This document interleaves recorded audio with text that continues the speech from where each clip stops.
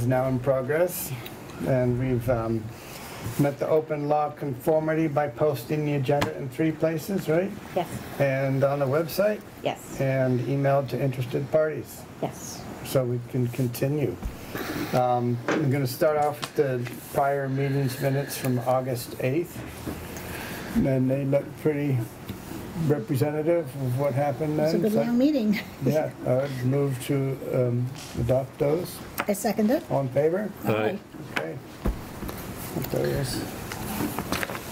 And we have some guests here, Nick Darbloff. Yes. How do you call that? Yep. And Catherine and Vic's not here, but He's coming later. he's coming later. So yeah, well, I guess Around Nick, you're 7:30. this is on the first topic under new business is the Rogers Peak access discussion, and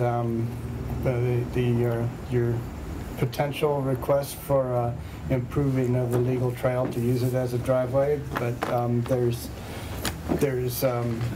I guess several different options that you're weighing about how to access the property. I guess I will give my understanding summary of it first, and then you can correct me if I'm wrong. But he's bought a interestingly shaped piece of property that is it touches on. There's a picture of it in here, I think. No, that's not that one. It's in here. It touches on Route 100, which is what allowed it to be probably subdivided in the first place. It's really an unusual lot. There is some creative lot makers back in the day, I suppose. And this is bisected, well, I don't know if you call it bisected. It's cut through by a legal trail connecting Jerusalem Hill Road and South Hollow Lane. And that's where most people are familiar with that. It's jeepable, but a little bit rough. And Nick's question was, to what extent could he improve that legal trail as a potential access to a home site? Now, you've decided on a home site now, which is kind of on the height of the land, close to the height of that road at its highest point. Is that right? Yeah. And so there were extensively 4 options that I see of how to access that. One from below at Jerusalem Hill Road, one from above from South Hollow Lane, which would both involve permission and use of the legal trail as a driveway, which is questionable. The other possible way in would be to negotiate with the neighboring property owner. He almost touches Bethel Mountain Road but doesn't, and that would be it's probably a relatively long drive into the spot. And in looking at the maps the other day, what looks to me like the most practical way would be from the top of Jerusalem Hill Road, but not using the legal trail, heading kind of doing a dog leg off to the south and back up. Looking at the topographic map, that looked like the most gradual approach to your potential house site. So that's that was my thought. I hadn't talked with you about that. I don't know if you've investigated that or not with that. I haven't walked that land. Help me understand what you're referencing. I'm referencing, like, so if you get to the top of Jerusalem Hill Road, right, and where the big clearing is, the landing up, right, and then there's the road that cuts off to the right. If you travel down that, just right towards Hooper Hollow, just past that first wet spot where there's, I don't think there's a bridge there. It's just a crossing. And looking at the topographical map, if you then started working your way up, it looks like it was a relatively gradual, you know, looking at the topographical lines, that would be, that would be pretty much that's on your land. Yeah, pretty much it is. Well, that from the, yeah, it is pretty for the most part, pretty much, yeah. I mean, and we're looking roughly at maps. So that was my take on it. I'll let you fill in some other thoughts and, sure. And you know, it's well, maybe I'll just introduce myself quickly. Yeah. Nick Darbloff from Massachusetts. My wife Jill and I we looked at land in Vermont.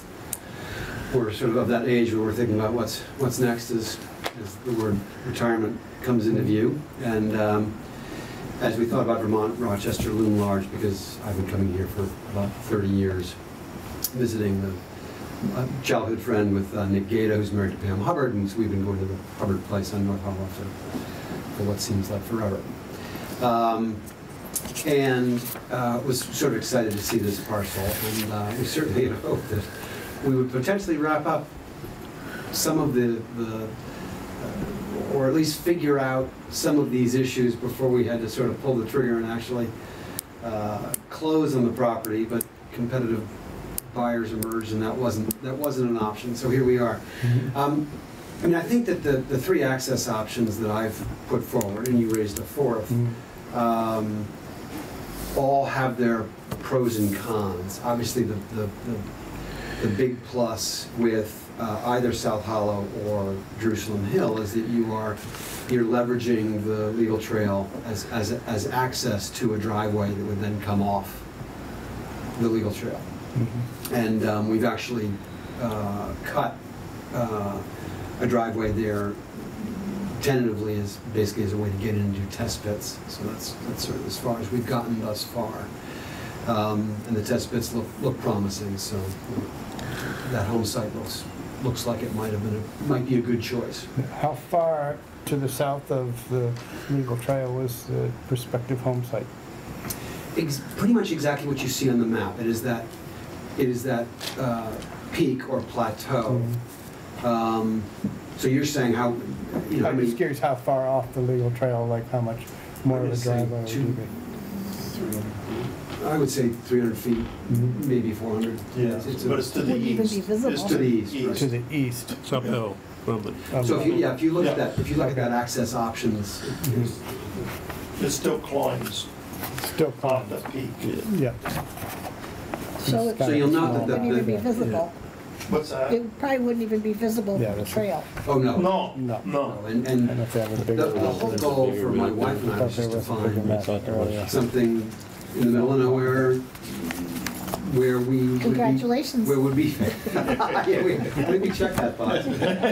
And, you know, where you wouldn't be near other houses and it'd be quite quiet and secluded and so forth. So that's really the goal. It's certainly not to develop houses anywhere nearby. And the notion is if it were possible for us to improve the legal trail such that we could get to the driveway, that would be ideal. Dune, as per the note I sent actually to Julie. You must be Julie. We've all seen it.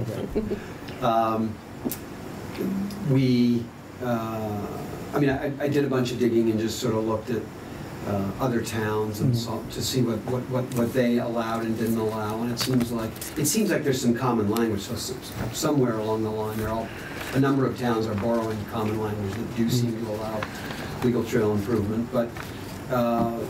The purpose here tonight is simply to sort of respectfully ask if you might consider the improvement of the trail without reclassification, because I think that petitioning and reclassification would be sort of a tall And that order would be a much more significant improvement that would be required. And I think that you know, our view is that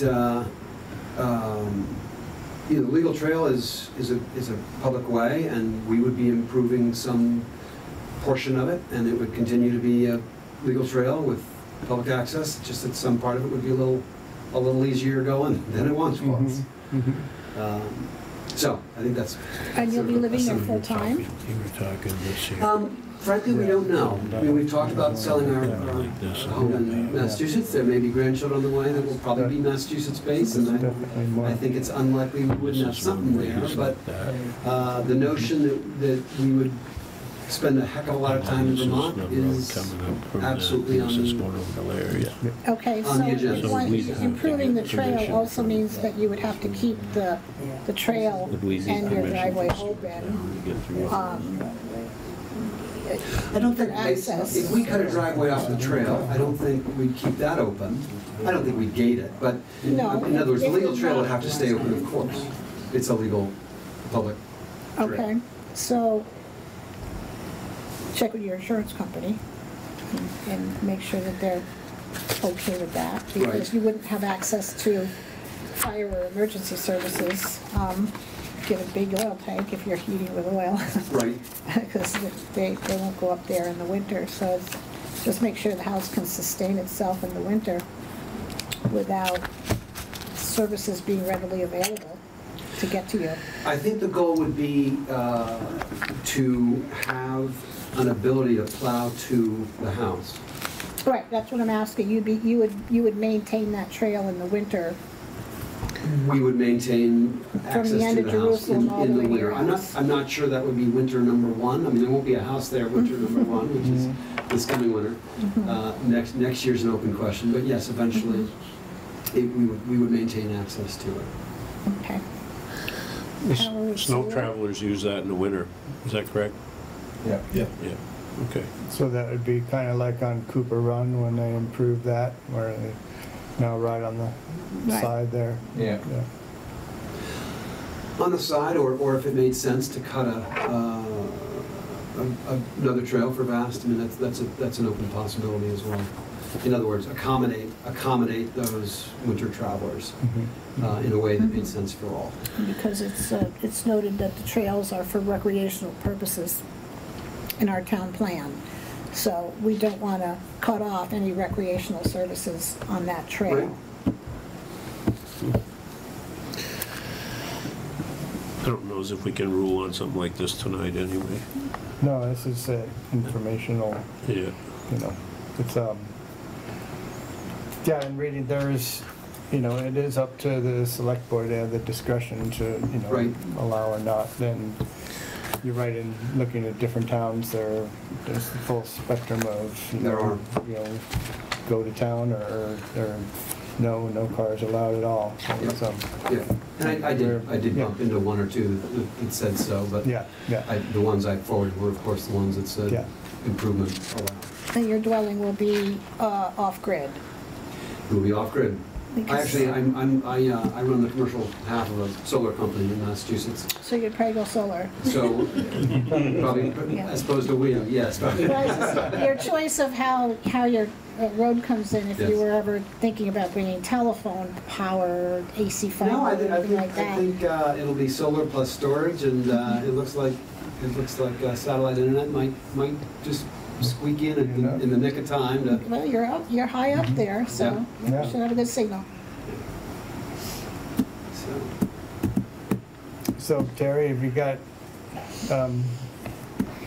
concerns from the fire safety aspect of stuff? I mean, we have challenging roads all over the town, Right. you know. So, I mean, it'd be like any other road in the wintertime. I couldn't guarantee you we'd get a truck in. Right. Right, we've talked about it. And, you know, we'd wanna know if it was a fire, I'd wanna know who you had sort of doing the maintenance, so we could have the ability to call them. Sure. Even for an ambulance, if you were there, you know, Yep. the ambulance doesn't run chains either. So they aren't gonna risk. I don't wanna have to go up there and dig them out either. Right. But, I mean, we have a lot of driveways, so it's kinda hard. Yep, no, Is your intention to just build one property there? Yes, I mean, our intention is to build one home site and keep it very nicely buffered. Yeah. That's the whole point. We actually live in a fairly, I'll say, sparsely populated town north of Boston. Right. But it's loud, and it's Boston is not far from you, and Yeah. my wife and I both very much enjoy sort of the solitude of the nature that site provides. So the goal would, the intent is absolutely not to have. That's your goal, but what's the next owner's goal? You have to look at it that way too. Are you creating something that, and we have to service that off a trail? You know, as far as subdivisions and all that, you can't. How do we look at that? Do we look at that? but it is true that once that trail is improved, it's probably not gonna get unimproved in the future. It's a step into the future. There's no question that we need more tax base in town, so we welcome Growth your is desire welcome. to build and contribute to that. It's just finding the balance of, you know, that trail as a public resource, and if it's to what extent that's it will be changing the nature of it for sure. Is it necessarily bad? I don't know if I would say that, but it's not just a quick jump and say sure, go ahead and build that trail. You know, we have one person that abuts that trail. Do you have any input on this, Larry? But, you know, it so happens I have given this some thought. I don't think so. And I've talked with Nick numbers of times, and I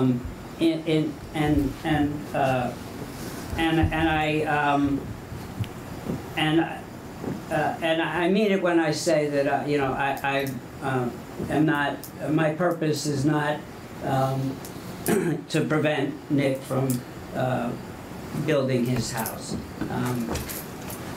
But my concern is that the select board eventually makes the right decision in how to utilize this legal trail, in terms of setting a precedent for this legal trail use and future legal trail usage for the next, you know, parcel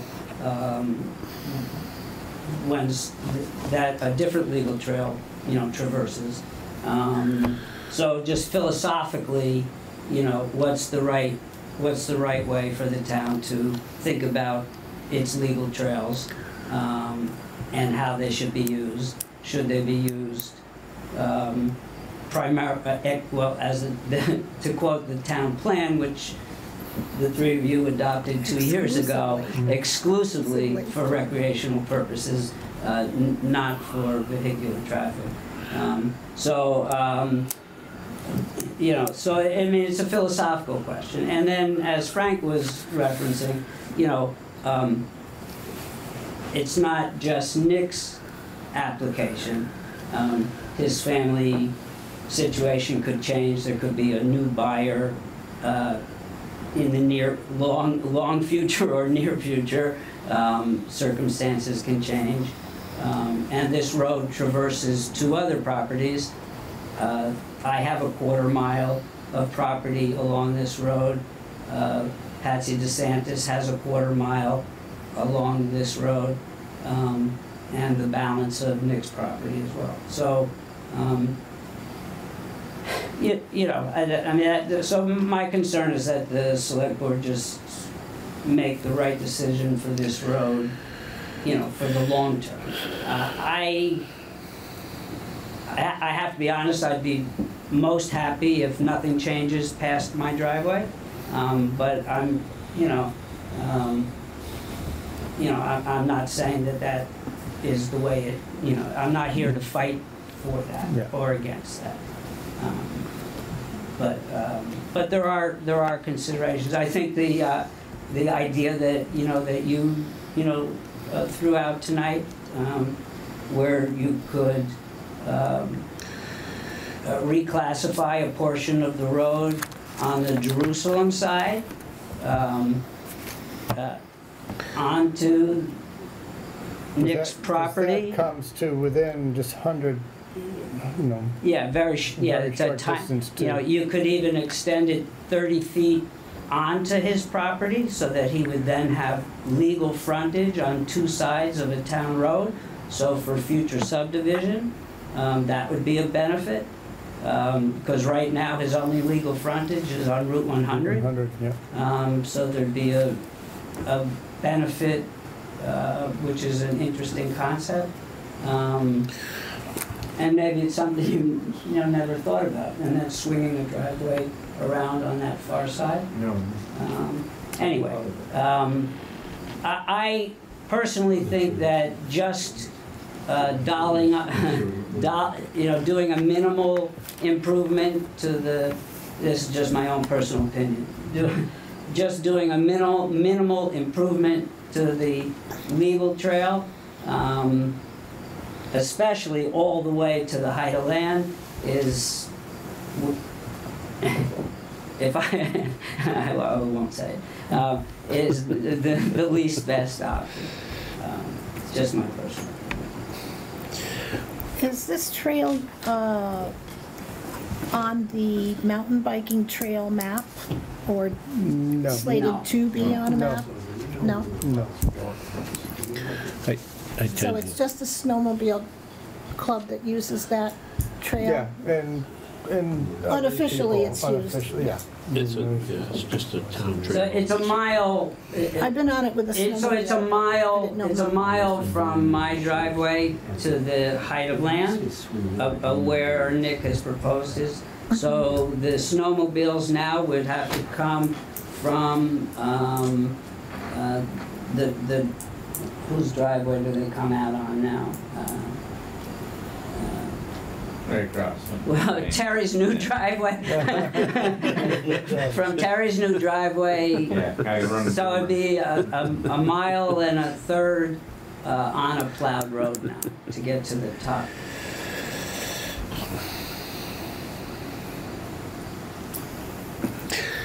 Well, I guess, I don't know, to what extent have you had any communication with the landowners that block you from Camp Brook Road, Bethel Mountain Road? I've had conversations. I've gotten to know Jerry O'Grady and through emails and one meeting last winter. Yeah. And those conversations will continue. But Jerry is not lunging at the opportunity to figure something out, and I'm not going to push him on it. Yeah. And of course, as you can see on the map, it's 40, whatever it is, over 4,000 feet. Yeah. So it's a Yeah, it's a heck of exactly. it's a brand new road, and it's a Yeah. heck of a path. The topo's not bad, although Ray's taking a look and have to figure out just how challenging it would be to bring a road in there. And there is also the factor of ongoing, separation, or what's the word, wildlands, breaking up the wildlands for wildlife movement and such, Right. and to make another road when there's already a road that kind of does the same thing. I can see the fact of that's a little, could be considered redundant and maybe, excessive. It would make it easier for future subdivision if you did have that access from Bethel Mountain Road coming in there, but that's not your purpose, and that's not our guiding. Well, and unfortunately, it's not a legal option until It's not Mountain an option. frontage. Yep. So what's your time frame? What's your schedule? Well, I think that we, I think next summer, the thought is to see if we can't make good progress on septic and well, and set up maybe a couple of nice tents, and then the following summer we would start to see, we'd start to think through construction. Yeah. It's not crazy to think we'd start next summer, but it seems, especially given how slow supply chains are moving right now. Right. It might be It's gonna be a hard beneficial to wait. road out. So I think, it's allowing improvement without reclassification, or I suppose perhaps reclassifying as class 4 and allowing me to do the improvement under that.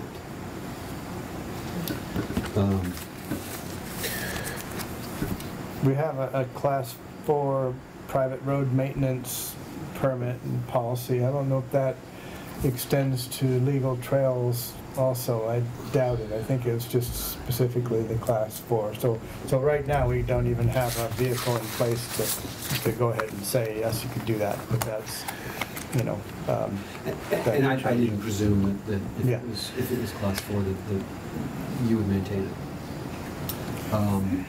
Right. Plow it, right. My understanding is that a class 4 road is essentially anything that is in class 3 and the town is not in any way obligated to maintain or block. Except for control erosion. Okay. Yeah. Huh. Yeah. And so, perhaps improving the trail with no reclassification, which to me would be ideal, might be something you'd consider. Is the Beckers abutting landowners as well? Larry, you gave me a tax map, I think I have it here somewhere. Well, they could be, maybe they could be now, but I don't think they are. I don't think so, it's possible. That's a blue over on that corner. Possible, but wouldn't think so either. I don't I think so. think it I might don't be just think a they kitty cross corner that road thing. much that comes up from Jerusalem. I think it's a Before you go kitty across corner the thing. Stone. They own just the other side of that road where we go up through the Hooper Hall. Yeah, They own like 20 feet down. The marker's right there and it runs right down to so that road, so I'm pretty sure it doesn't get that far. There could be some parcel She that now just owns- touches, Might. but She Yeah. now You got better owns, eyes than I can't read that for my life. she owns the Frank's property on Hooper Hollow now too. Yeah. She does. Right, but that's down below our something. yeah, He already owns up through there. yeah, that the doesn't bus touch for property sure. there, Right. is the bus property still out on that? By the way, I don't know. I'm a bit confused as to whether I don't Jerusalem know. Hill is class 3 or 4, because Vermont Roads has it as kind of both. It's got a section of class 4. Well, there's some 4 in it. I talked with the road foreman and he went up and he's under the impression that the class 4 starts somewhere this side of Stuart Brown's home, is his idea. It doesn't even go to the end of Stuart Brown's property. Huh. So the class 3, so he was unsure and we'd have to check on that again. He drove it out there one day and looked at it, and I didn't go with him, but that's what he told me, and I'd have to look at it again with him, I think, in order to see what's going on. So that's all I can tell you on that. Does that help at all, the town map? No, it just shows that it's gravel. The other map We all agree in on the that. office is a better map there, and it shows a lot different, but when John drove it out from the road, it's pretty hard to get it exact, I'm sure, with just a truck, so you'd have to really look at it. I mean, we pretty much go up there and turn around with the truck now, No. but it's not, may not be classified as class 3 Right. at where we turn around, but it's pretty much built to class 3 there, but it's, And it's been treated as class 3. yes, forever, for a long For time. a long, It's long. great right now after the recent work. Yeah. Forever, ever since they got machines. Yeah. So, yeah. So I don't know if the reclassification there is that big a deal. The real part would be where the issue of going up the mountain there is really, that's the issue. So you've got that steep mountain from the Jerusalem hillside, but then you've got a substandard culvert on the north side that is On South Hollow. on South Hollow Lane. Mhm. That- Which that's would- which would be, Yeah, so Very there's, expensive. and it's longer, Yeah, so it's, and wetter too. in winter. Steep on one side and wet on the other. And the only thing I would add in terms of going back to just improving, it's not a critical point, but just about improving the legal trail is the only section of the road that's ever had any road-like characteristics is the first section of the road from my driveway up to the log landing, where there's been some ditching and culverts because it's been used for logging access. Right. And after the ice storm in '98 and then the most recent logging. Once you're in the log landing and beyond, there's no road base, no ditching, no culverts. The soil across the field is just native, Material. clay, and then the road as you leave the log landing, there's ledge and slash buried in a permanent wet spot at the base of the hill. And then it's just a single track, Right. you know, up the, you know, the hill, the last pitch of the hill itself. So, you know, it really doesn't have any road characteristics beyond the first section, you know, beyond, you know, my house. There's no real road. Yeah, No even real though it's road. steeper, that section from the top of Jerusalem Hill up there is actually Shorter. Well, the Shorter Jerusalem than hillside Yeah. is just never going to be a road. I mean, well, I shouldn't Well, say that. no, I never mean, say never. you know, Bill Kent drove his mail car over it into the 60s. He was driving that road every day delivering the mail into the 60s. Do you know when they made that a trail? It was built in 1948. It was reclassified. It was? Yeah, 1948. We should have a record of that, though. Yeah. Right. That was a big year for reclassifying. Yeah, they did a lot of, Pine Gap, too. Gilead was done then, too. Yeah, I bet it does. Yep. Well, yeah, I don't think we can make a decision right this evening. But we did plow I through a lot of expected one. details. Yeah. Yep. Well, I will say that my wife and I are very excited to be property owners in Rochester. We're looking forward to the journey of making it a Yeah, it's a home beautiful and spot up there. enjoying it. I sure hope we get access somewhere Yeah, or you will. another, Yeah. or our plans will Yeah. look quite different. This Yeah. is always the helicopter pad. Yeah. But I would encourage you to explore that loop around option. It seemed like topographically it looked, you know, a Doable. little more reasonable than just going straight up the road from the bottom. But just another excuse to go hike around your property. How much of the right. trail is used once you take that loop? Where does it loop off? It's pretty quickly after Pretty that. quickly, It's so. right after Stewart's Land, really, Yeah. where it comes off from there. And that would least affect Stewart as far as, I mean, Yeah. that would be. the other possibility, of course, is to come in on the legal trail, head up the legal trail, and before it becomes challenging from a topo perspective, move east, Engineer and you're myself, gonna do one switchback want to make sure to get to the site. Of course, a switchback and a snowplower, This Yeah. doesn't look so bad. not good friends. They know how to do it They know around how to- here. They do Yeah, know they're how to pretty do good that, at it. yeah. So assuming the landing is right But we could there. do some options. There's some options there. No, there's definitely be a way to get you in there. We just want to, Landing is Well, let's work through all the options. yeah, Right. yeah. Understand, we're gonna be setting a precedent in whatever we Right, do, that's so the, that's the big thing there. down over here. Yeah.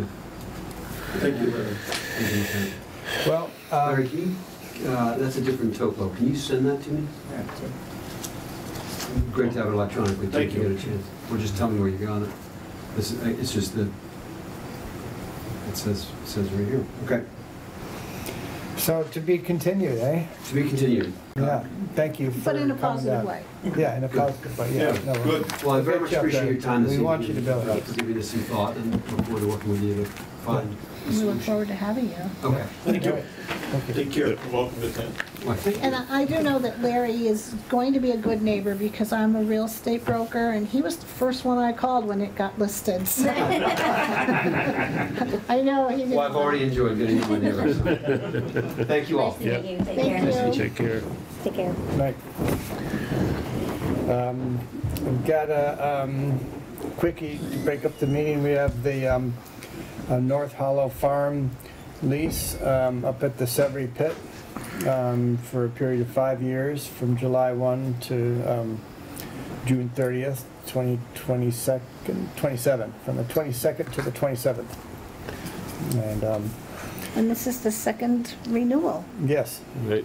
yeah. So I move to enter into this agreement with the North Hollow Farm once again. I think it worked out well. I second Yeah. that. All in favor? Aye. Right. Aye, okay. It was a quickie. Yeah, it's good to do that, yeah. We need,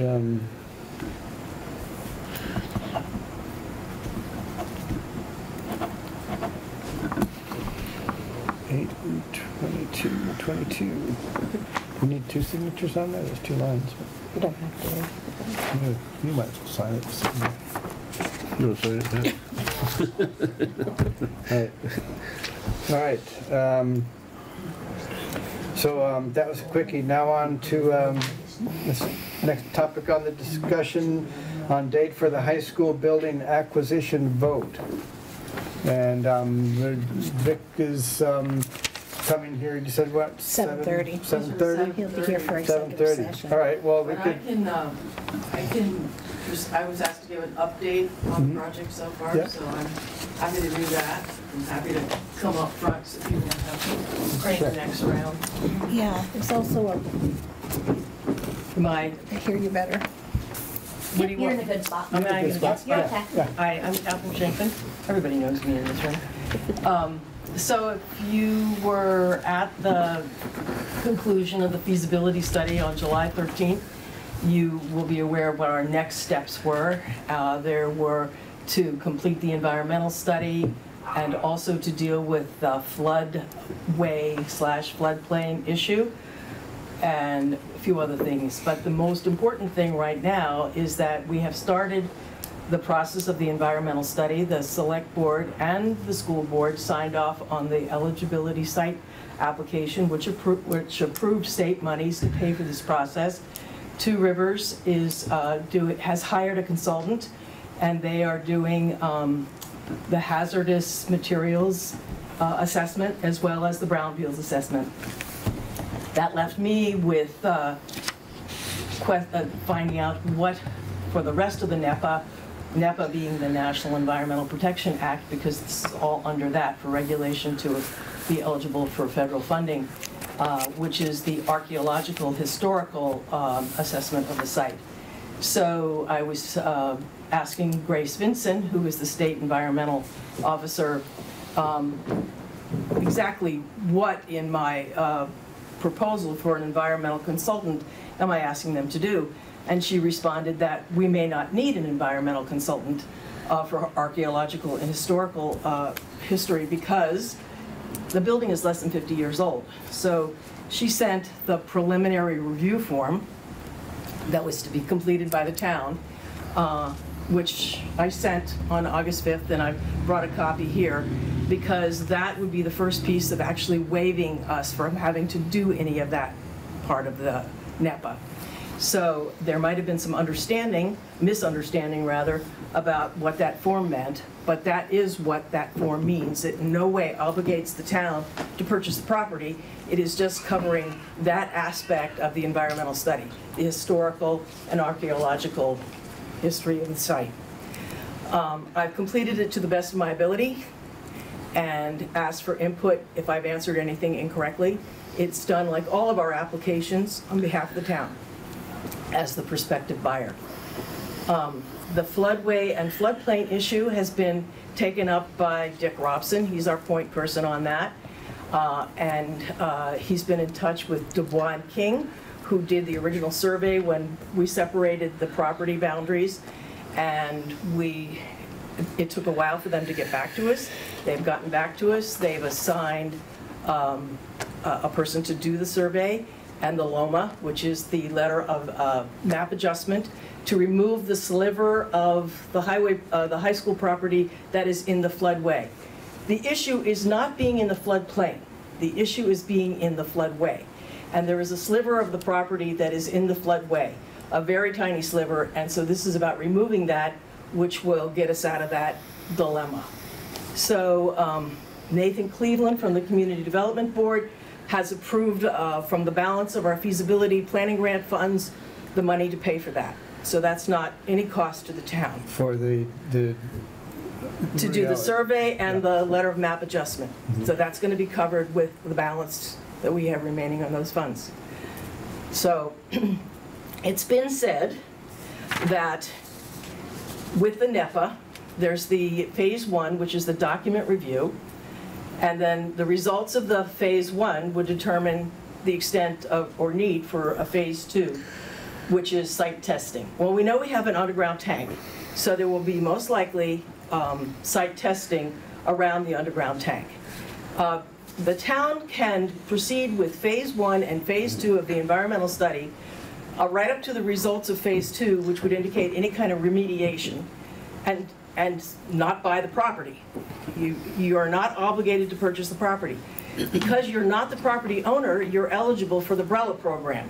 All of these programs are very important. The school board is not eligible because they're property owner. Right. And I think that Dune can speak very directly to being a property owner who discovers they have a brown field and then has to go through remediation. It's better that the town be doing this because you're not obligated in any way for remediation. And all these programs actually are designed to absolve responsibility once ownership is acquired if there's any future problems with the site. So it's very important that this process be allowed to continue. Now, around the first week of August, I heard from Sarah Wright. She's already appointed the consultant.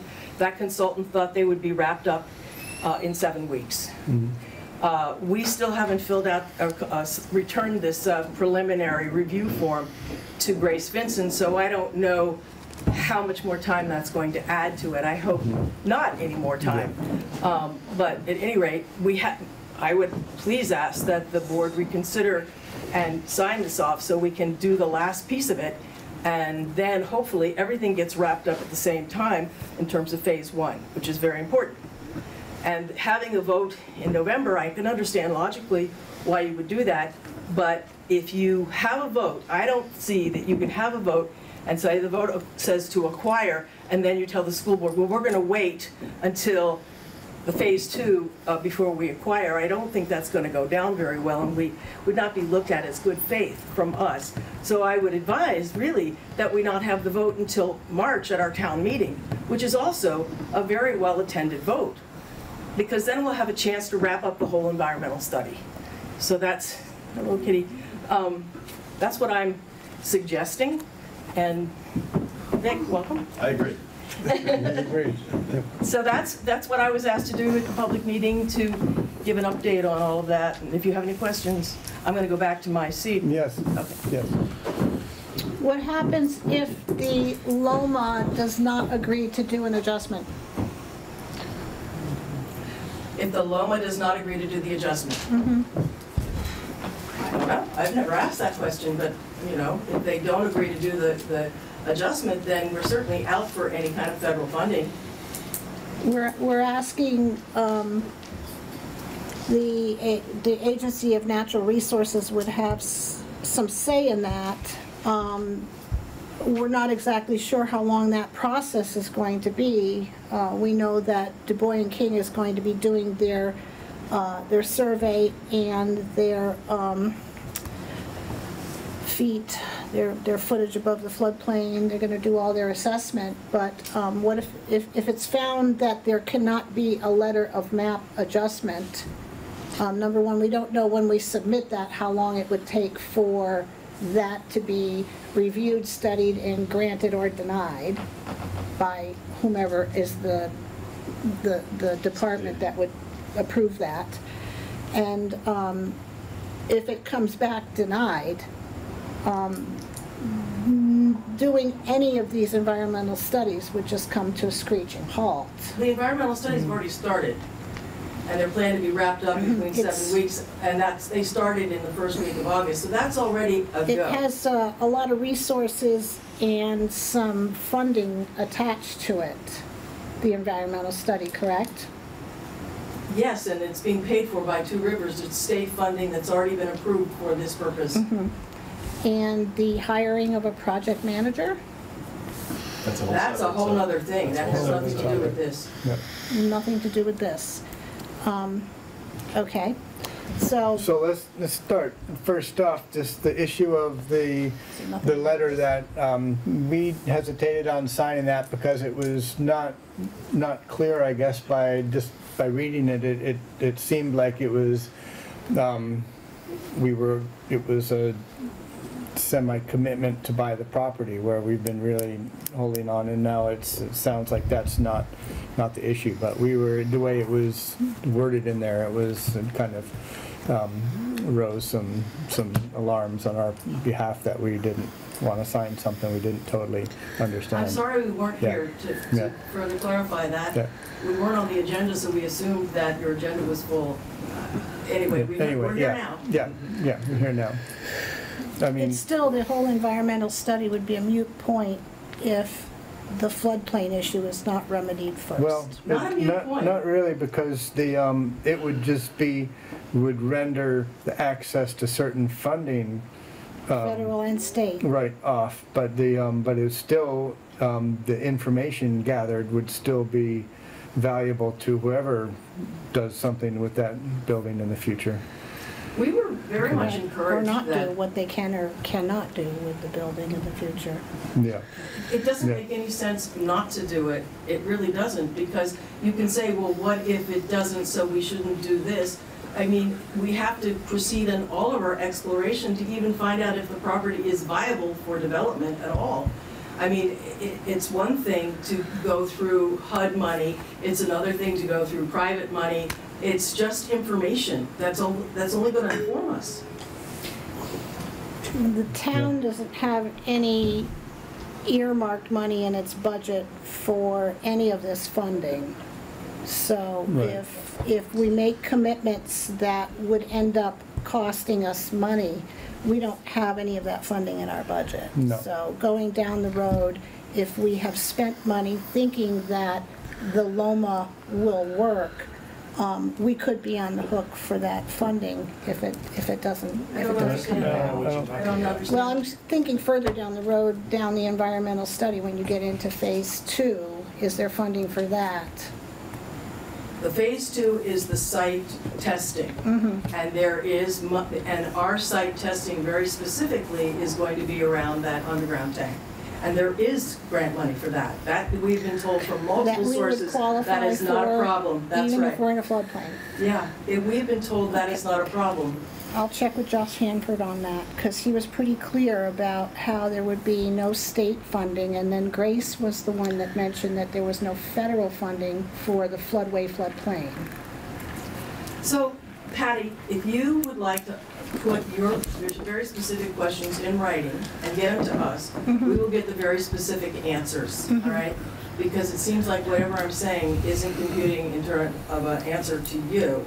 So if you could just put it down, and I will put it out there to Two Rivers, to Josh Hanford, to Nathan Cleveland. These agencies are all working with us with a very optimistic attitude that we are not dead in the water because of the floodway. Okay. And so we have already signed papers authorizing moving forward with the environmental review. Before this information came out. True. We authorized it before the floodplain. But the paper that she's asking us to sign now is actually, it's basically to waive another whole testing process. So historical document. So I don't see any reason, not to do that. Fine, I don't see it as triggering any financial repercussions for the town? I mean, that's the thing I want to stay away from until the town votes to buy the building. Yeah.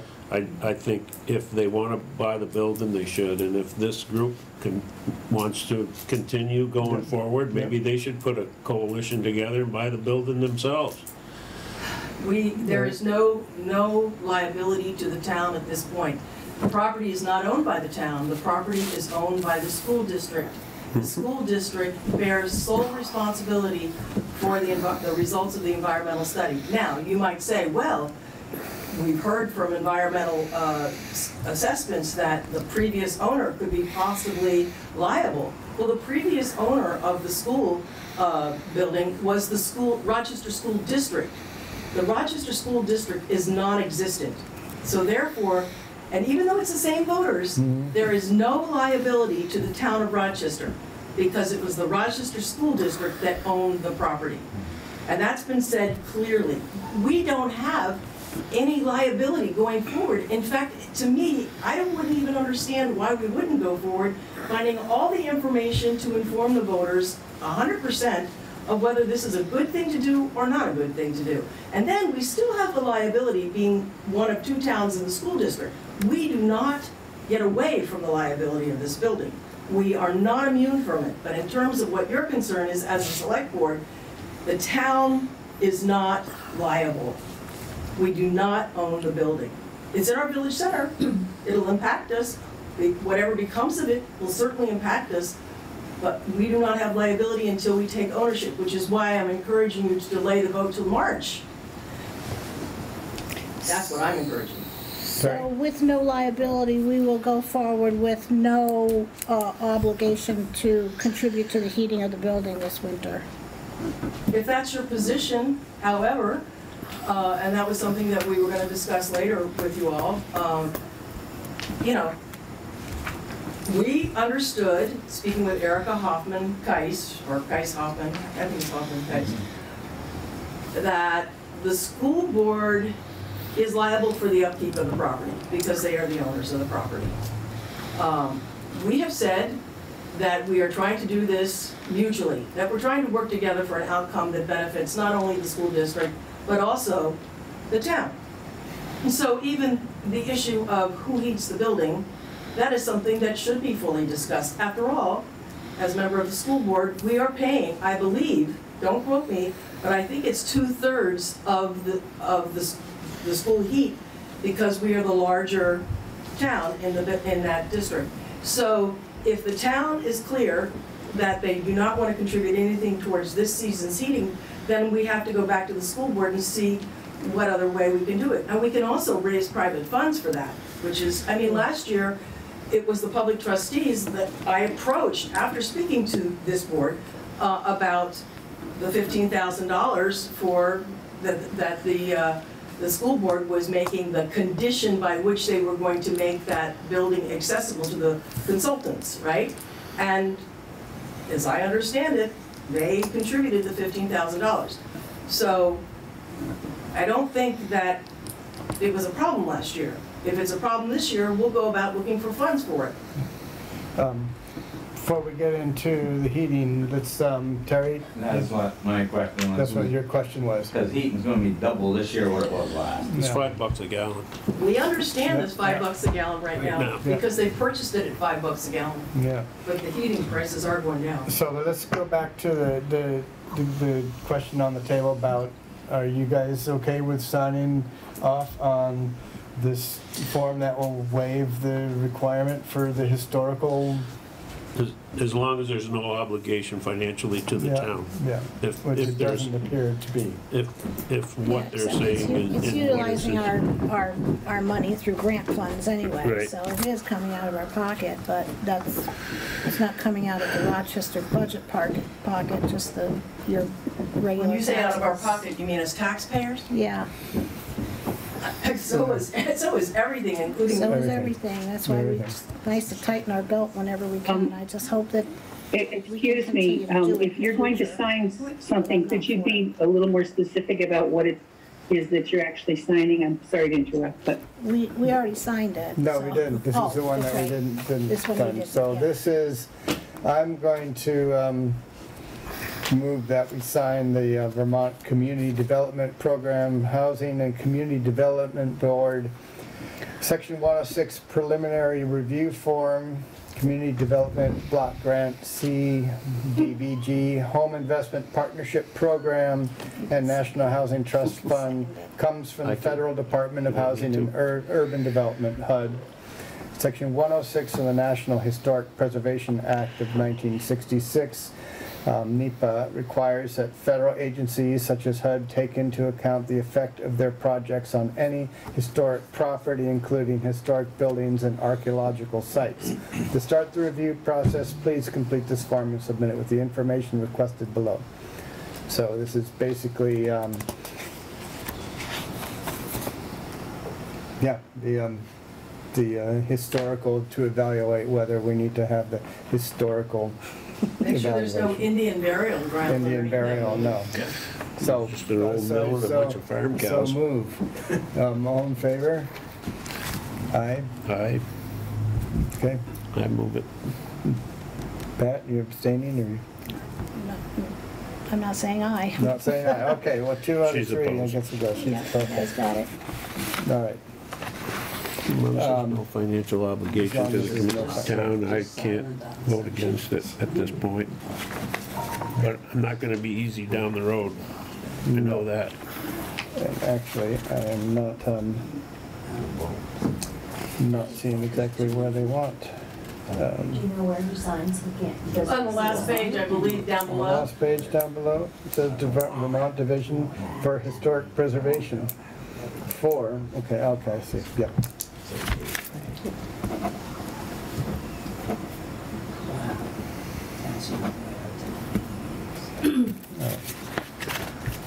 All right, there you go. I still think we hold Tony. it in March. In March? Yep. I think that makes sense. I don't care as long as we don't have to heat the building. Yeah, you said March, did you? I'd rather do it in November, but It makes sense to do it in March, town meeting. we can mail out ballots then too. Yep.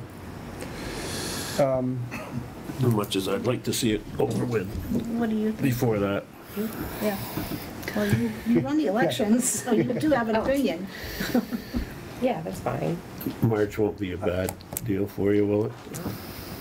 No, and the whole point of this has been to gather as much information as we could, so that We could, March makes we'll sense. have time to warn it too and all that, so.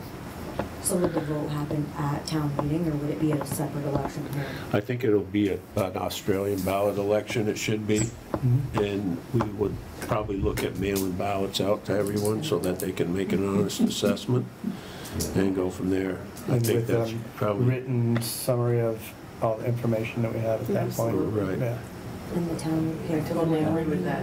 As much information we can even Yeah. distribute with the ballot. The Exactly. town would pay for the mailing of that and all of that? Yeah, I think so. That's- we'll have to. Yeah. We'll have to come up with some funds on doing that somehow. We'll figure it out.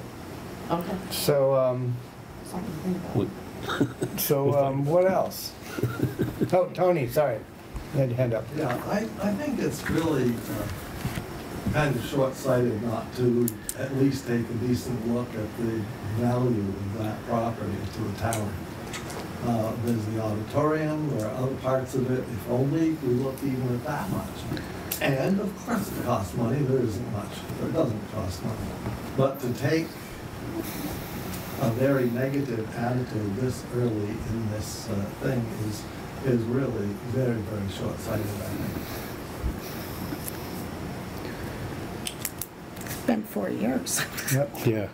Rob? This isn't the first So I year had- we've been doing it. I had two questions. One is there a plan if the vote is no? The school keeps the building. Well, if the building's not going away, the costs aren't going away, The the school- problem's not going away. The Right. problem, But is that the answer? If they vote no, then it's the school board's problem and that's it? The biggest thing I have with it, Rob, to be honest with you, is if the town elects to buy this building and we go forward with this, whatever it is, and it fails, and we dump 400,000 or 500,000 into it, and we're left with a decision on what to do with this property, and the answer is gonna be, of all things, we're gonna have to tear it down. That's the worst case scenario. There's no But grants. so, with no grants for that, so you're looking at, by the time this goes through, you're looking at dumping 500,000 taxpayer money into it, and in 5 years, maybe looking at having to tear it, bond it, and tear it down anyway. So then you're looking at a $2 million bond in the end. So, that's the worst case scenario, I understand, but you plan for the, you hope for the best, but you plan for the worst. So, to me, it makes more sense for a group to get together and purchase the property directly from the school board, leave the town out of it, and go forward with their plan. And if it fails, the taxpayer money is not into it, and then we have to make a decision on what to do with the property. And that's the way I look at it. And Tony, if you perceive me of being negative, that's okay, but that's the way I look at it. Okay. And I don't think we have a choice with that. And I'm all favored to Catherine and Vic. They put a hell of a lot of time into this, and I respect that greatly. But I do think if there is a group that really wants to purchase this thing, that's what they need to do. Deal directly with the school, do all this stuff, leave the town out of it. And that's the way I feel about it. So, And you're not gonna convince me any other way. Even if the town votes to purchase this building, I probably won't be involved with it at all, because I'm against it. so the other question I had is there a plan to inform the voters about the entire landscape of what we're looking at here? That's Is what there a plan? And I mean, what I mean, and I don't want to preach about this, but I stood up at the last town meeting and made a public spectacle of myself asking for transparency on the part of this project, and it didn't happen. And now here we are today, and we're talking about downstream making a vote on this. This is very, very complicated. No, I know. Extremely complicated, and there has to be more to this than this report. You know, the people, voters in this town, the people that I talk to, most people have the thinnest understanding of what we're looking at here. So, and I'm asking, I know everybody, is that if we're looking at a vote with the kind of money we're talking about, people have to really know the entire landscape of facts, good news and bad. And I'd like somebody to have a plan for that. That's why we were just saying, when we send out the ballots for this vote, it will also go with the information packet with everything up to date and everything that we gather right up to that day before. If I got a thing in the mail, Dave, for the vote, and it was, you know, Well, 8 pages long, you know, and I went through it. Well, I think given the gravity of this, that there should be either more public meetings, there should be more information I out put it on there. Front Porch Forum twice in the last week Yeah, to touch base with a media that touches a lot of Rochester people. So we're throwing it out there as much as we can to have people come in and participate. in my view, this is every bit as important as informing people about COVID. I mean, I'm a little surprised. This is such a big deal, at least in my mind. The cost, the risks, the opportunity is such a big deal that I don't feel like it's getting the kind of informational voltage that it should be. And I saw the stuff on Front Page Forum, but in a way, there's this, you know, this expectation that people are going to do the work to come and go to the websites and find. They're not going to do that. They're not going to do that, and they're not going to show up for the meetings. And one day they're going to have to take a vote. And you can't force them to it. It's But intravenous. there is a link on You were the. at our feasibility study meeting. I was on Zoom. There is a link on the town website, right on the front page, to information about the study. I mean, we can't, and you're not gonna force everyone to delve into this, you know. We can make it, I mean, here we are talking about it again on Zoom and Yeah. room, you know. And how many it's, times in the last 4 years? You know, but, Well, When you say that it should be like as public as COVID was, like, do you think there needs to be more frequent mailings about this, or well, like, what do you? during COVID, there was a going website, there were mailing, a And lot of we had mailings. funding There- for that. You know, well, I'm all of you, I understand everything you're saying. It's absolutely true. I'm not arguing with that. I'm just saying that for most of the voters do not understand the gravity of this, the potential, how complicated it is, what the history We is. don't either, actually. You know, it's very complicated, and there has not been an effort to inform people, in my view. And most of the people I talk to, It's been insufficient. you know, No question yeah, about that. yeah. So, you know, I think somebody ought to make a plan that says, this is what we're going to tell them, here's how we're going to tell them, here's the schedule, plan to do it. Because if you don't do that, as we saw from the last time I had this tantrum, it doesn't get done. It doesn't get done. So I don't want to take everybody's time up. I think this is vitally important to the voters and a hard job of work. And if you're going to ask people to make what sounds like a pretty easy decision, should we buy the building or not, when there's so much emotion invested in it, it's somebody's duty to inform them, and I'll quit. This has been preaching. one step forward and two steps back right through the whole process. So to have something solid that you can stand on a platform and say, this is what we know. As soon as we think we know something, something comes along to, you know, set you back a little bit, so you really didn't know it all. So it has been a complicated process for us, and we don't want to plant seeds of bad information either and lose credibility. So as soon as we have something solid, now we have to go through this environmental study, which is going to be months gone by again. Meanwhile, we do have a lot of impatient people that don't understand the process of the wheels of government, which turn slowly or backwards. But we're trying to put that out there. We're trying to put it out there. But the problem is that it's not ended by a vote of the town to buy, because we are the buyer and the seller, and so the problem doesn't go away, and it doesn't. You may think it goes away for the select board, and I respect that. But it doesn't go away for the taxpayers, because it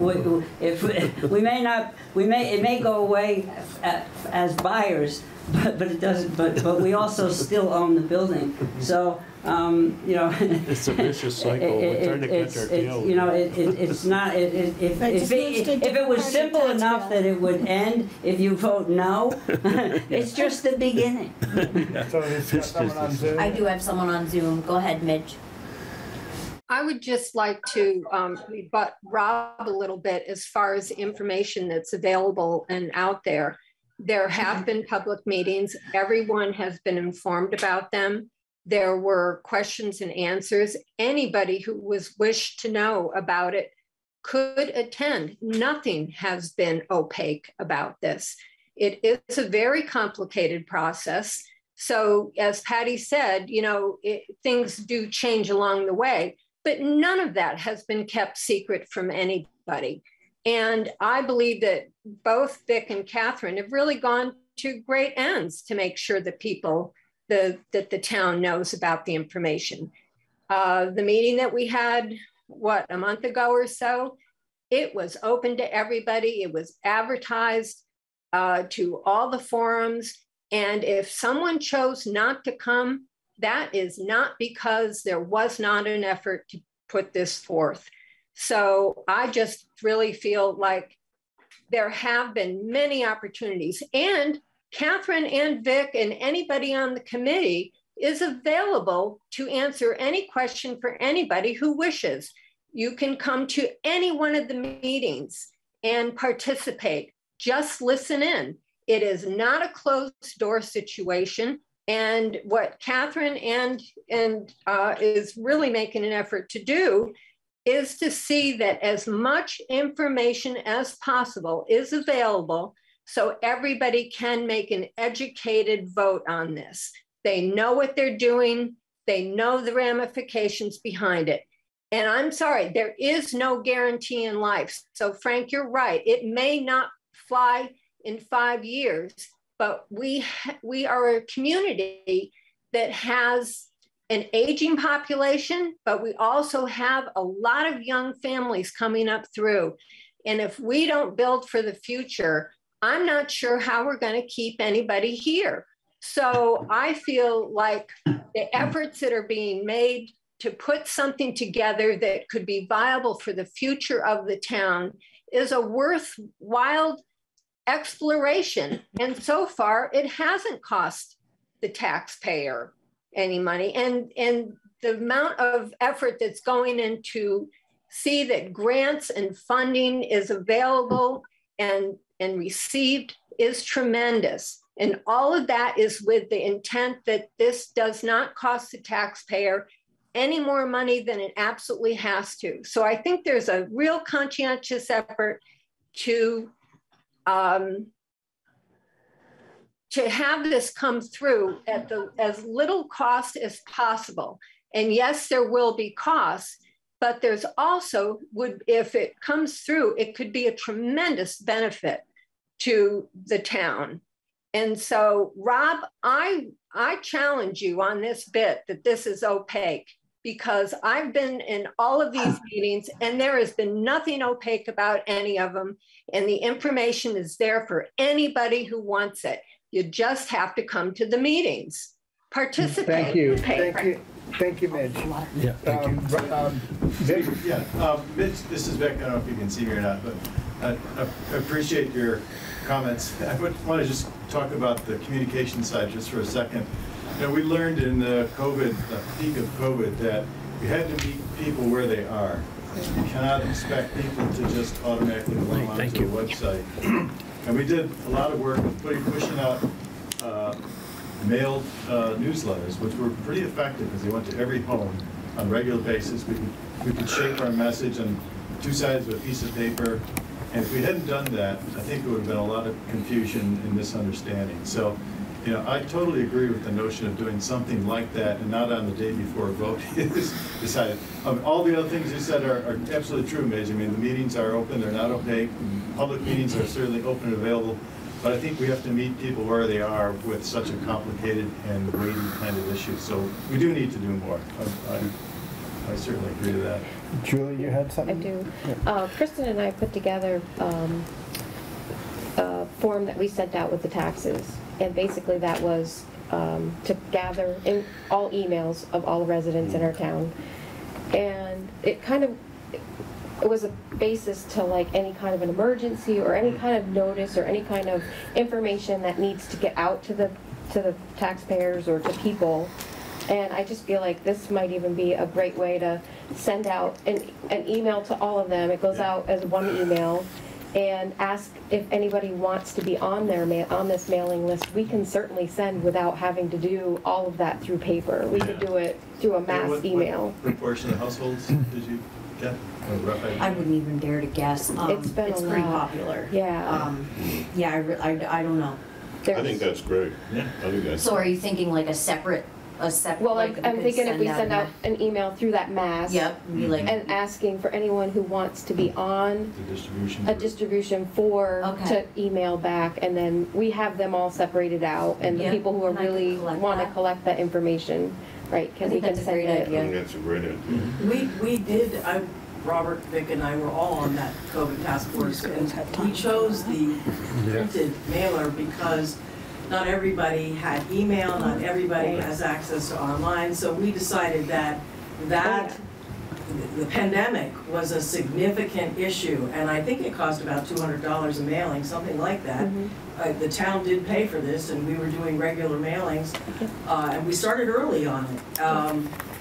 I'm up for whatever the town wants us to do about this, but I do think starting with an email list is terrific, and at least polling who wants to get updates, even putting out some sort of a sign-up sheet at the town office, you know, so that people can either by mail or by email receive updates on the high school project. That's a good idea. Let me just say thank you, Mitch, for your honest vision of what's going on, but I think it's important, as Vic said, if you're counting on people to come to you to get the information, you're going to fail. There's a reason that, you know, Becca Balance sends 4 cards to your house, hoping you'll pay attention to one of them. There's a reason in advertising that they beat you over the head with this stuff. I would go back to the merger, the time of the merger, when everybody in town needed to be told, and there were a whole series of pretty active meetings where things were explained, and because it was so important. I think this is more important than the merger, potentially. I mean, the risks here are so great, the potential is so great, and I just, people that I talk to, I am not having people say to me, oh, and I'm totally informed. They are not totally informed. And when I first moved to this town, not to preach, my impression was there was a philosophy of public information in Vermont, and the philosophy was, you warn a meeting, you have a meeting, and if you don't show up to the meeting, too bad for you. You know, it wasn't the duty of the town to communicate to the people, it was the duty of the people to come and get the information. That doesn't happen anymore. That doesn't happen anymore. The number of people that show up in meetings is small. If you want to get information to these people, you're going to have to work at it. You're going to have to make it a job of work. You got to go to where they are. I think this is really true. And I'm not knocking Midge for this. I think Midge makes a good point, but that's the end of my tantrum. So, there, people running campaigns have campaign funds. We're talking about just heating a high school. I mean, I'm happy to do this, but so far, all the percentage of costs for feasibility study and the matching funds have come from the committee out of our pocketbooks. So, I mean, I think it's time to start some sort of a campaign for even this level of development, even prior to acquisition, and to put that out there. Because if there's people who want this information in a lot of the publication forms, or in all the forms, it's going to take money just to do it. But it also takes money to do a lot of the other aspects of this too. And the committee has been doing this ourselves, paying for the money. And there comes a time when that may dry up, you know. So just putting that out there. So that's the discussion on high school building acquisition vote. 2022. Anybody have anything else? Thank you. Through that. And onward through the fog. Yeah. Right, now for something completely different. We've got a paving contract proposal from Kingsbury, and this is for the saw cut edges and remove existing asphalt from area discussed. Area discussed being the down by the town garage and the storm water remediation project that was placed in the ground through the efforts of the Partnership. the White River Partnership. That included redoing the paving over the stuff they put in the ground, but in reality we need to address the wider area that is a part of, which has been falling apart forever. So we're looking at a bid of $37,100 for that paving. Basically, that paving will run from where the tanks are for the septic field. It'll run about 8 to 12 feet. I'm not sure exactly how wide, all the way through. And after the screed for the winter sand, it'll be all new pavement there. The project itself called for 25 feet from the building out, which takes in about a third of the screed that's there. And it goes from the edge of the south side of the building to where the catch basin is on the north side of the building. But if we don't do the whole yard, it makes the project moot, really, because you can't channel the water, and it's just going to make a mess in front of the place. This bid is for taking out the old stuff to make it slope towards the drains that are in place. The reason why the original contract didn't have this included is the partnership does not do paving. And the only reason why they were doing the 25 feet was because it was originally paved and where they had to run their pipes and everything. I talked it over with John Cooter, and we all felt that it was the right thing to do, is to make it work, because it's a $140,000 project that the partnership put in down there. With the cost to the town was only the work that we did ourselves, which was take out some material and bring some material in. So that was just our cost. And so this paving piece would be our cost at $37,000. John and I talked about using some of the paving budget that he has set aside for this year, and we thought we'd supplement some ARPA funds in it. So we haven't figured out what exactly how we would split that, but we will definitely do that.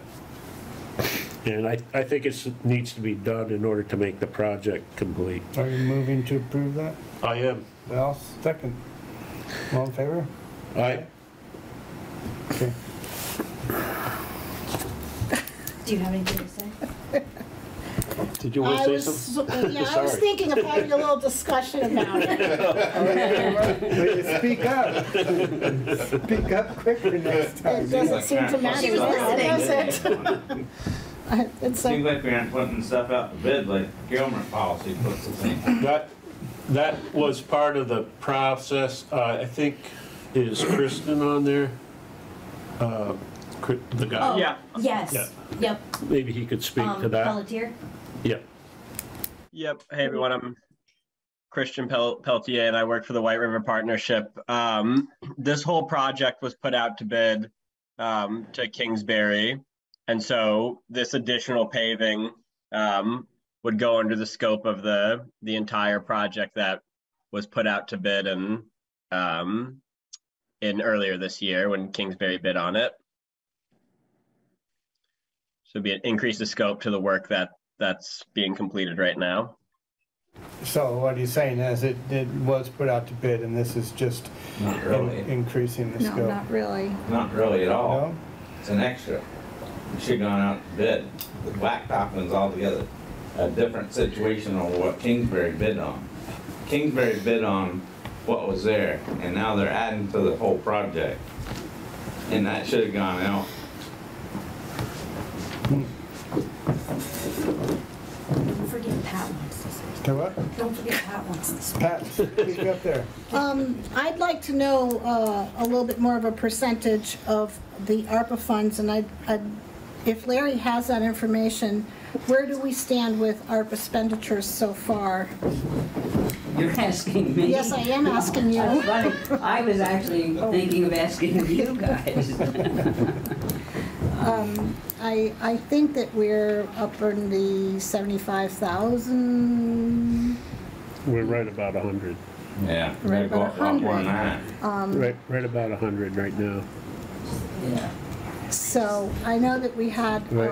a kind of a pie set aside for ARPA funds, and I just want to make sure that Well, it's what part of the pie may be it's- suffering from this. Yeah, it's unclear what my exact role is any longer in it, but I haven't had any real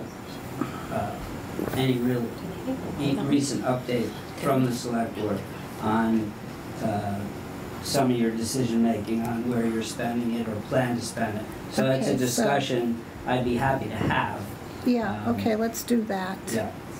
Just so that when we are faced with the next vote decision, we're standing on some firm ground about what we're spending, especially for the ARPA funds. And just so you guys know, as a board, there's like currently 61,000 left of the first two installments. After that, 52.5 that we just used for Weaver leaves you with about 61. So we got So about this 60. 37 would come out of that 61. Not all of it. We How take much? some- Right, however well, much we you haven't- guys are looking We at gotta to sit come down out. and, 50-50. I've gotta sit down and talk to John. Yeah, I'm thinking We haven't something like received that. this year's portion The of. second half should be due I would So suspect any day. I think it's Sure. coming very soon. very soon. Yeah, It's kind of late from last year. yeah, it is. Still doesn't mean you need to spend it without getting prices. I a understand different that. I question. agree with that. One of the things, the problem is though, you have two different pavers down there too, and you're gonna run into an issue with that. If there's a mess up, you've got no one to back, you know, you can't go to one and say, this is your fault because you didn't do a good job. And they're gonna blame the other guy. So you're gonna be faced with that too. And that's one thing we talked about with, John and I talked about with that. Still gives them open. I'll quickly clarify that the paving in front of the building, the 25-foot width and 125 feet, is going to happen regardless. That's part of the current non-expanded scope of the project. And the project's at the point where they're ready to pave that area right now. So regardless of this decision, that would be what would happen moving forward. That would or would not be what? It will. It would. It will. That's what is Kingsbury does their own contracted paving? with Kingsbury. No. Sorry? Does Kingsbury do their own paving? No. They subcontract out their paving. We wouldn't know who they would be using, so we could contact them directly? I can get that information for you. Johnson out of area. Yeah, I believe the paver was present and met John when he walked the site to create a quote. But I can get that information. Well, it would just probably be nice to know who the paver would be in case there were issues in the future. Yep. We've already voted to do it, so it's a moot point. And, it's 10 grand less for someone else. Just for when we first, the White River Partnership explored this project, as Frank said, the funding source doesn't allow paving. It's a DEC Clean Water Block Grant. But we still, when we first explored this, and it was either 2018 or 2019, thought paving the whole garage would be a good idea. So we got a quote then, which I know outdated, but it was $35,000 to pave the entire town garage parking area. So just for reference, that's a quote we got a few years ago. Just looking at options, but at that time it was decided that the town wouldn't be able to support that, so we just moved forward with the grant funded portion of the paving. Okay, so it was in the original agreement to have done the whole parking lot? No, it never was. We just explored it to have the information to bring to the town as a potential option with the project when we first pitched it. But at that time, there weren't funding sources like ARPA and such around. So we decided to make do with just the grant funding that we had to do the small pad. All right. So, moving right along. Do we have Joan on Zoom here? Yep. What do you got for us, Joan? I'm just sort of taking care of a few remaining loose ends because my last day is this coming Friday. So I've got the contract for the tank removal that's out for signature, so you should have that back pretty soon. I did some work on the paving issue with the town garage. I just want to make a comment on that. We really should be looking at this as a change order to an existing project as opposed to something brand new, which is something that we do encounter from time to time when we do projects. And under those circumstances, we don't typically, insist that it goes out to bid because you're in the middle of the project. You're not horses in the middle of the stream with contractors or anything. So I understand your concern about wanting to make sure, the pricing you're getting is the right one, but just want to make that point. A summary probably tomorrow, remaining information that I want to get over to you regarding what's left for reimbursements from FEMA, which includes FEMA refunding and as well as the matching amount that comes from the state. So you'll have that by the end of the week too. I'll be handing off my laptop on Friday. Otherwise, I'm pretty much done. Well, thank you for your years of work there.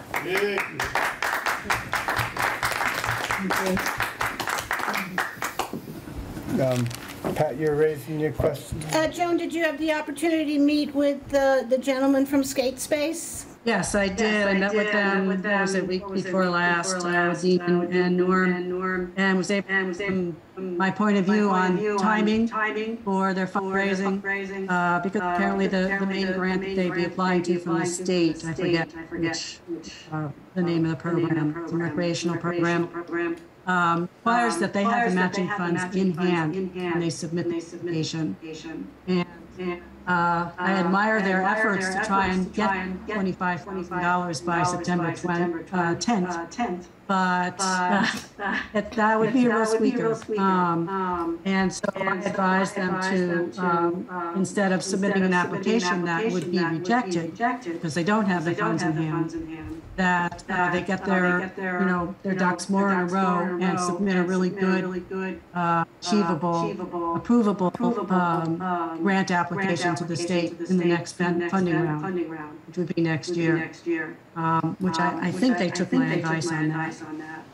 And also gave them some tips on bidding, which is, you know, not something they're going to be doing right away. And also places to look for other funding sources to supplement what they've got already. So I think that was useful to them. Yeah, it sounds like wonderful guidance. Thank you. Well, now's your chance if you have any final words of wisdom to share with the select board and from your podium there. Well, I don't know. I think the wisdom's all on your side. I admire all the work you will be doing. And it's been great working with you for the past 7+ years. Oh, you'll have to come and do some ice skating and watch the stormwater go down the drains. And I'd love to do that. Watch And the don't river forget flow. to use Bethel Mountain Road. Yeah, use Bethel Mountain. Every time I can, every chance I get. Yep. All right, well, thank you, Joe. Okay. Tony. Once again, I'd say keep reading the paper. There's several things that are going on. And we will have a booth at the Harvest Fair. Main things, I guess. All right, good. Don't have anybody here from the highway department. You got, I guess we talked enough about the garage. That covered it. Yeah. The other, just a couple things. There's been a request for the use of the trail over in Gilead for logging access. I plan on going over there sometime this week and just to check it out to see. It's been used before, I believe, and it's part of the Gilead Road. There is a landing there previously, but I'll go look at that. And also the tank removal for the town office, will be doing that on Wednesday. Charlie's gonna pump it out, and I'll check on that to see how that's going, and Wednesday we'll plan on removing that underground tank. Lincoln Technologies has been notified, and Dave Harvey's gonna do the work, and Charlie's gonna take care of the tank. All right. Terry, you got anything on the utilities front? No, just when I meet with the state tomorrow, they're gonna dig from front of the Pierce Hall down to the Bean House and then across the road. Place storm drain. They're gonna do that storm drain, not you? Yeah. Yeah. Called me this morning. So is the state gonna paint the hydrant black across the river to send? No, I gotta go do that Yeah, to make the state happy. yeah. So it won't be officially a fire hydrant, it'll just be, That's what they say, yeah. but we can still have it there just in case. It's called a flushing hydrant Flushing now instead of a fire hydrant. Yeah, okay. Where's the across the bridge? Because it's only a 6-inch main. I've been fighting this for 20 years, I so know. I gave in. Yeah. At least we don't have to take it out, though. I sent a letter to the fire chief and told him, so we're all set. You sent a letter to the fire chief? You did. Oh. No. I did? Oh, Joey did. I did. Oh, okay. You were on vacation. To keep everyone informed, there are billboard signs at the edge of town saying grinding starts on Wednesday. So you will have traffic delays again. Yeah. But they're starting Still. down here. They're starting in Stockbridge, right? They've started everything else in Stockbridge, Yeah, I so. think they are starting. Yeah, they are starting there. And they do about a mile a day, he said. Yeah. A little better, depending on how the cup is in the road. All right, that when you flipped the computer around, it didn't look like Jeff Gephardt is here tonight? Nope, he's not. Nope, he's not. He's spending his energy somewhere else tonight. The West Coast. Yeah. He's on the West Coast. In the old business, we had the master financial policies and for sections 1, 3, and 4, which I looked at, but then it looks like Jim Barlow has chimed in with some things that he would like us to look at, so I guess we'll... Which I received today. We got that today, so we'll table that and look at those suggestions. All right. One more time. Yep, one more time. Jeez. It's gonna be perfect. It looks pretty good. Yeah, I thought so too. Any other public comment from the room or Zoom? Martha has something on Zoom. Yep. I noticed that the next thing before you close out is that you have an executive session to talk about something to do with real estate. So obviously I can't attend that. So if that's okay, I will call the office tomorrow and just ask if any decision was made. Sure. Is that all right? Sure. Okay, thank you. Okay, thank you. So with that, I guess I'd move to conclude this open meeting part of our meeting and go into executive session. Okay. Thank you all.